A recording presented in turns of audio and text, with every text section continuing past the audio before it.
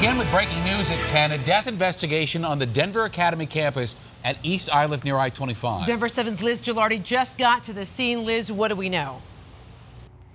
Right now, police are calling this a death investigation and not saying much else. We're here at the Denver Academy, and over this way, there's some crime scene tape blocking off an entrance. And as you can see over here, police cars blocking off this entrance as well. Police are saying this is a death investigation, but they are not telling us whether or not this is in some way connected to the school. We simply don't know yet, but we have reached out to the school to see. We do know also this is a private day school for grades 1 through 12.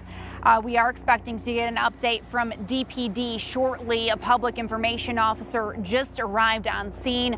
We're not sure what exactly led up to this, but we do know that DPD tweeted about the incident about an hour ago. And right now, again, they're just calling it a death investigation. Reporting live, Liz Gelardi, Denver 7.